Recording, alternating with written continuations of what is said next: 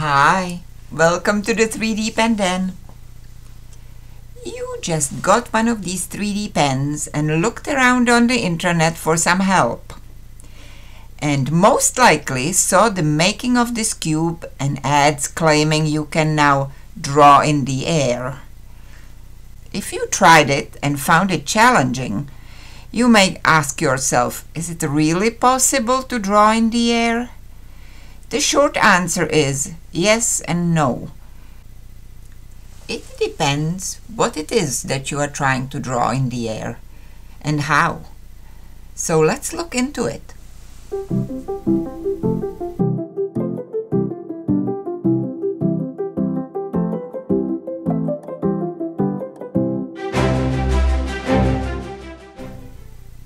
This part is quite easy, even though you have to sit there motionless and steady for about 15 seconds after each line, waiting for it to solidify, which all the videos, including mine, discreetly edit out. The hard part is that the results are quite wiggly, and it's super challenging to attach anything to a moving point.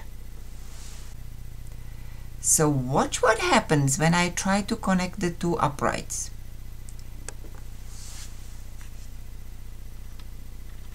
No matter how steady your hand gets with practice, there is a lot of movement just from the stream of plastic coming from the pen hitting the unsupported points.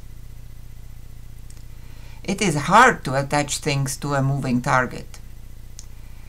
Remember from the first part of this video, stability is the third S for success.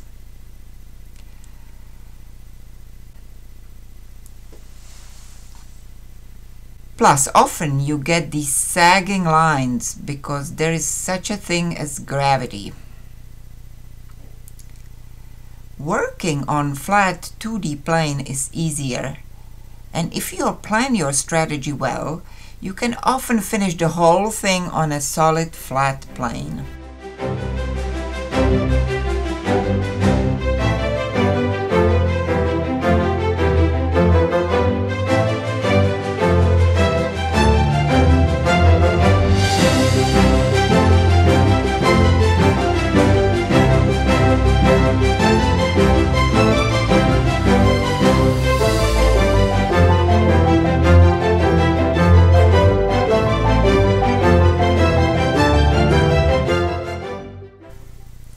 So does that mean that we don't get to draw in space at all?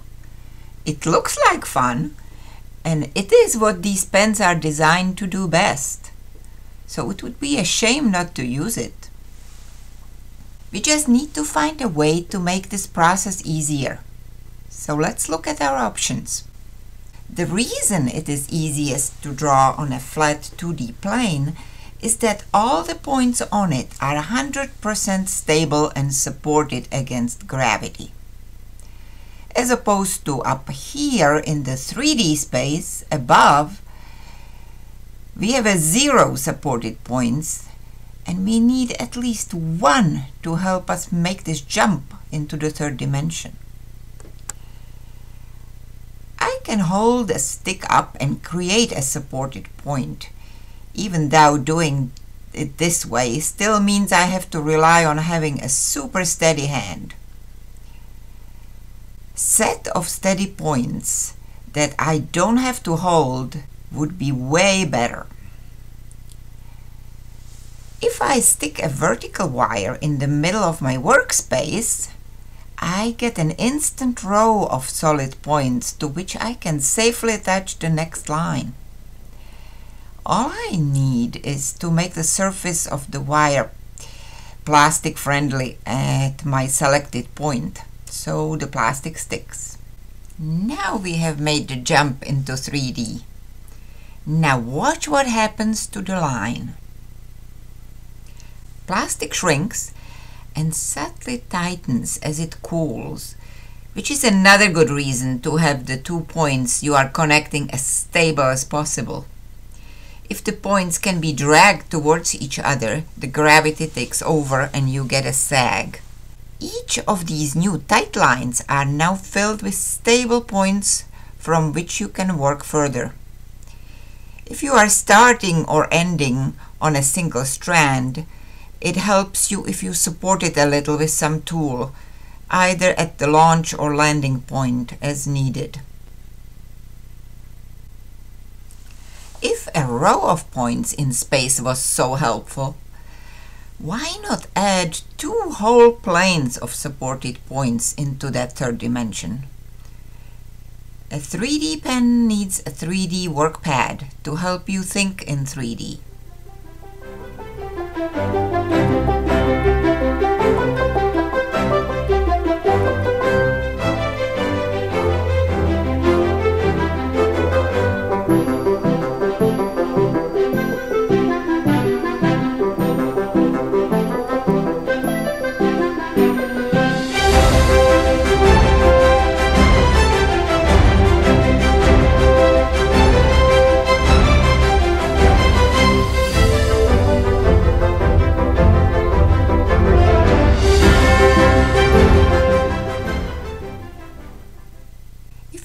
Try this at home, a word of caution.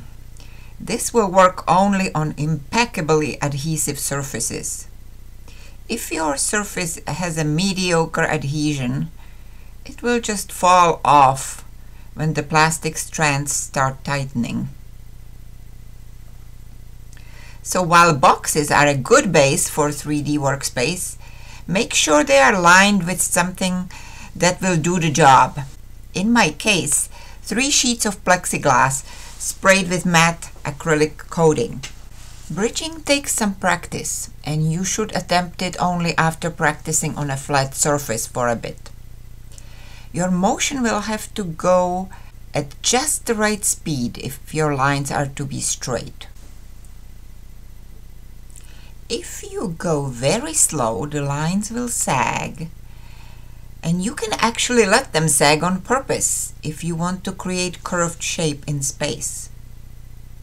If you go too fast, you will stretch the plastic too thin to be stable, and it may tear altogether. Now, here is where the limitation of the drawing in the air lies. You cannot make just any curved shape other than the sag you will get with gravity. You can't make a loop right here. The gravity just won't let you. If you want fancy loops and scrolls, you will have to make them on a solid surface with all points supported, and then attach it to your design in some other way. But you don't need this fancy setup every time you make something. Every time you create any flat pictures and lift it up to vertical, you are in effect creating this kind of a 3D workspace setup. And then you continue drawing from the existing line onto the perpendicular plane and bridging in between them. So here are a few baby bridging projects to help you practice. Let's start with bridging downwards, working with gravity, not against it. Obey gravity, it's the law.